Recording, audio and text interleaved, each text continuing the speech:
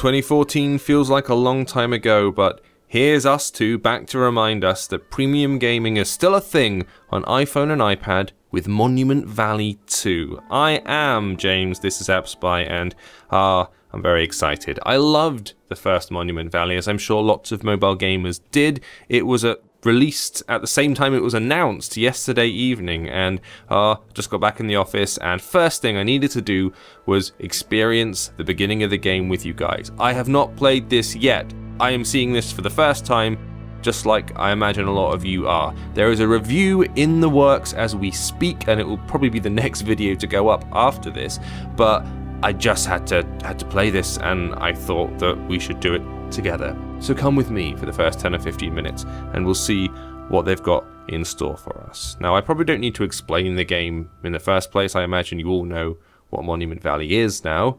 I mean, it was on House of Cards, for goodness sake. So you get the general idea. It's a puzzle game. You solve puzzles by using impossible geometry to make pathways through the world. I played through and completed the first game, and it was just, you know, it was a lovely thing. It was a welcome break from all the match 3 puzzlers and slightly cynical cash grab sort of things. And now we've got a new twist. The new twist, which I see from the screenshots, appears to be that there are 2 characters in this one rather than 1. And already, look at this. The design is kind of different. These broken paths and stuff. Oh, hello. I just clicked to move and she's called in her mate. Oh, look at her little pal. Oh, look at this. Oh, that's adorable. Now, is this a mother-daughter thing? Is that what we've got here? Or is it just a little friend? So I'm going to tap and my companion trots along behind me. Looking all perky. There are birds, which is a kind of a callback to the first game. If you completed the first game, you'll sort of know what I mean regarding the whole birds thing. Right. Oh, here we go.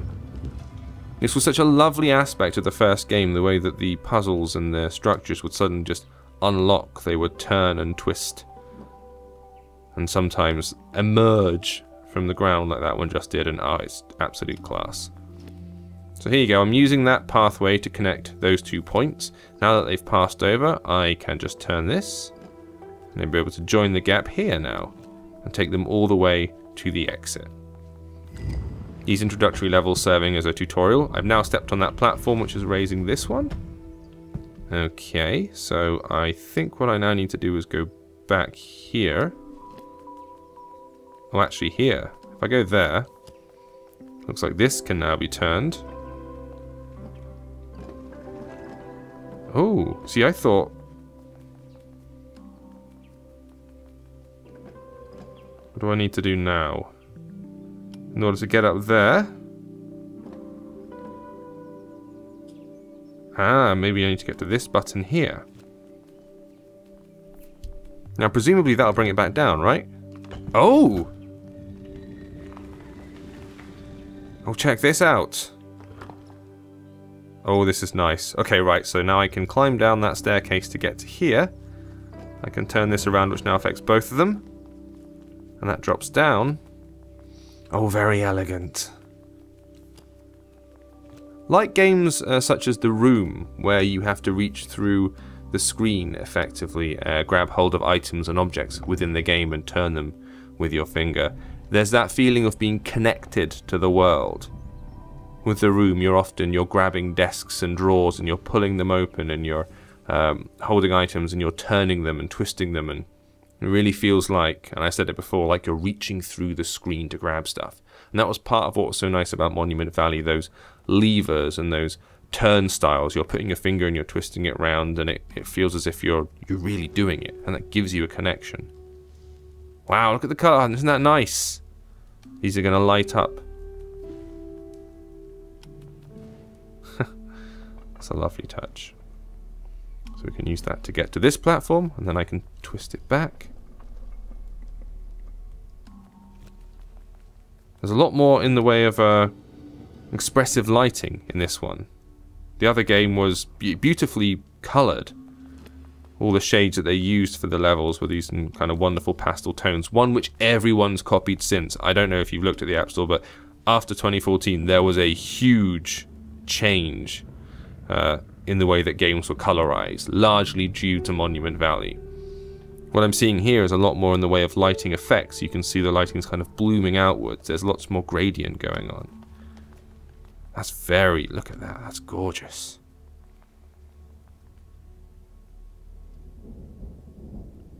And these are these inter-level bits that we used to have in the old game. Like, just before you reach the end of a stage, it will take you to this grey area where gods would appear. I'm just going out here to see if there's anything there, because... Yeah, it's a dead end, but I can't help but think that's going to change in a second when I step on this. Hello. Yes, look, it's another one of these totem gods, like from the first game. The spirits are here to tell us things. Even in youth, we knew the work our mothers left for us. Right on. Ro. I assume I'm called Ro. I see fear. Do you forget how young we were?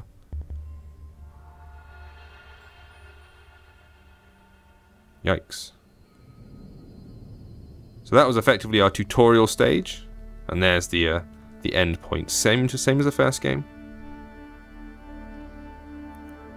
Because they have to do this with all games where they reintroduce you to the mechanics. You can't assume everyone's played the first game, so we need to gently wander through. And I'm collecting little light orbs, and putting them in my awesome hat. Music swells, lights beam out, and we are complete. This is another one of the games that falls into that Zen category, where they're relaxing to play. There's something very, very soothing about it all. Look, even this is the menu select screen, where you choose what level you want to go to, and I can put my finger here. Oh, it all lights up. Oh, look at that. That's class. Look at that. My God. And there they are, waiting to go. See, now that's attention to detail. The Oasis. Young eyes see new wonders. Look at the colour change there. Oh, that's beautiful. Okay, so I know that these platforms can be moved up and down. Having played the first game, those little dots indicate they can be grabbed, like this one up here. I can move it backwards and forwards, which will be useful for taking me across this gap. I shouldn't wander. There we go. Let's hop in here. Where shall I emerge?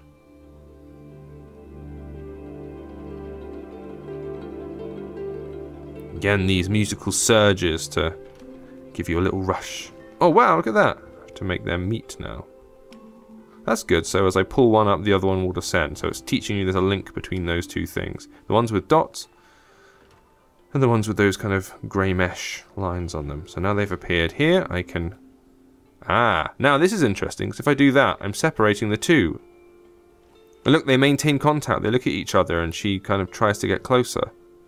So we're re-establishing the link between the two characters there.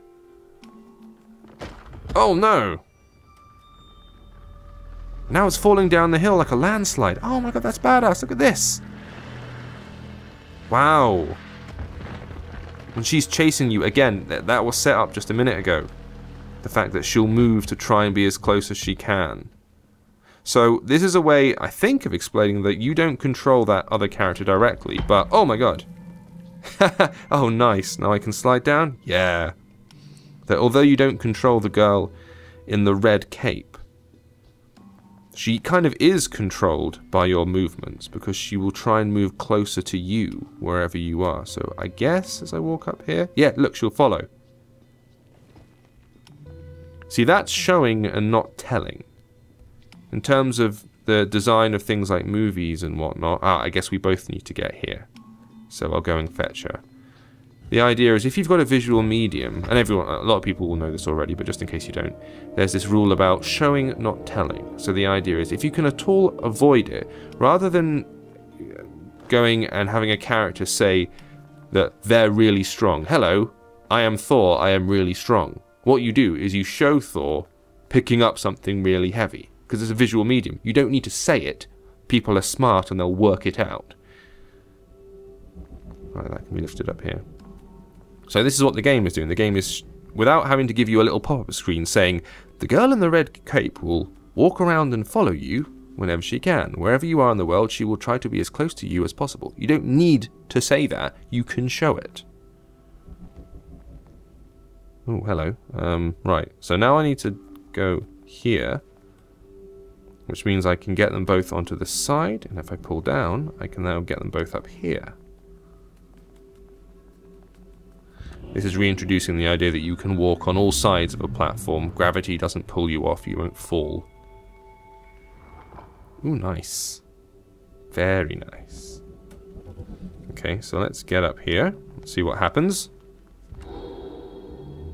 Those blocks fly away and form... Ooh. Badass! The rest of it. So presumably I can just walk up here?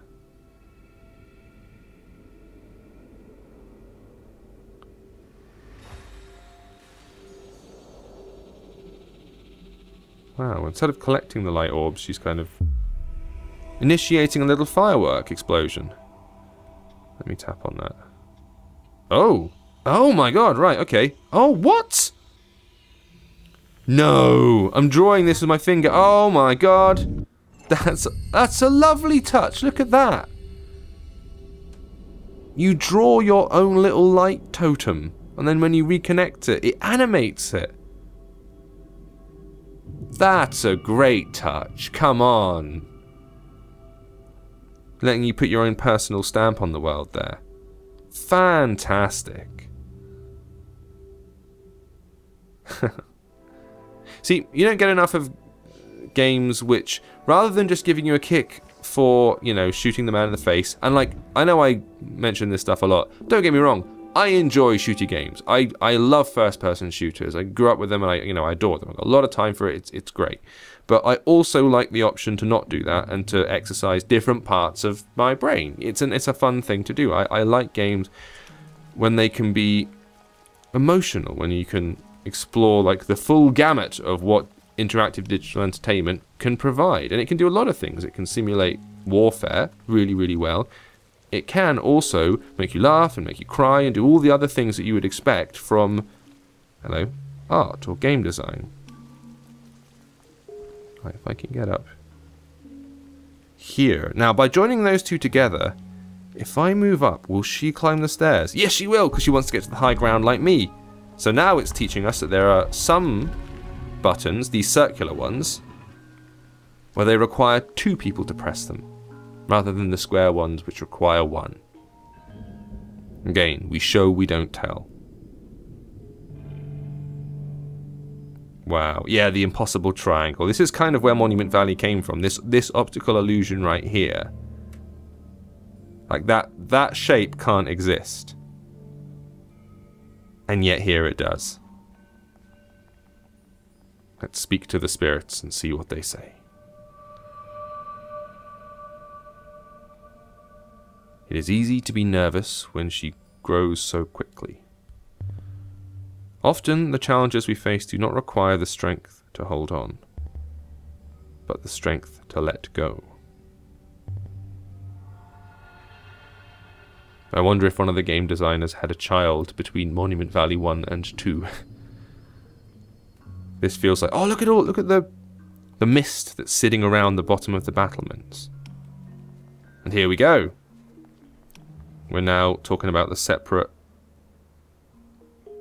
pairing. So if I go here and go like that, pull this on, she'll jump on. And if I go down here and then move, she will jump off to follow me and press the button.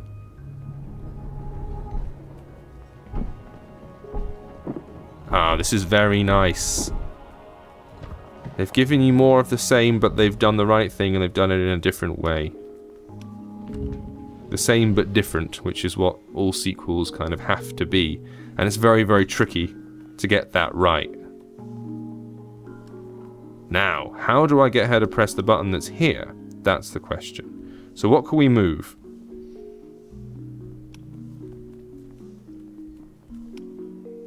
Now, my character here, she can't go past this rock little formation there. She can't walk off the edge here. Now, can I twist or turn? I can't do that. Right. So what's the move? This bit here, that seems to be just encased in light.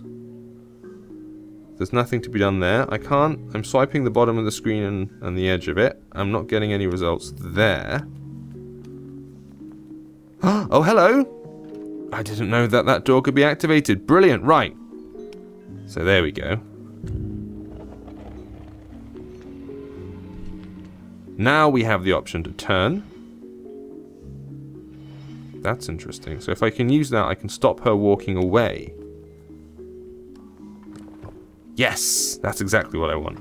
Ah, I need to be standing on it. So if I stand that there, I'll turn this around. She'll go there. There we go. And I can walk back here. Bridge the gap. Oh, but it separated her again. I can go through this door. We'll both disappear. And we're through. Okay. Oh, very smart. Very good indeed. We've got the... If you've seen the movie Labyrinth, it's the end of Labyrinth. That's right, you walk up there. Now I need to get her to walk down here. I'll boost her up. And then we'll both stand on the circle one. The world shakes. And the staircases appear and the doors open. Oh, yes. I'm going to have a grand old time with this, guys. I think it's going to be a lovely, lovely thing. Now, I'm going to leave it here. Like I said, we're going to have the review video up very, very, very soon, so don't worry. We've got you covered. But thank you for watching this first glimpse of Monument Valley 2. Links are in the About section below. And £4.99 and or dollars. Is it going to be worth it in the end? The review will tell you very shortly. Thank you for watching. I will see you soon.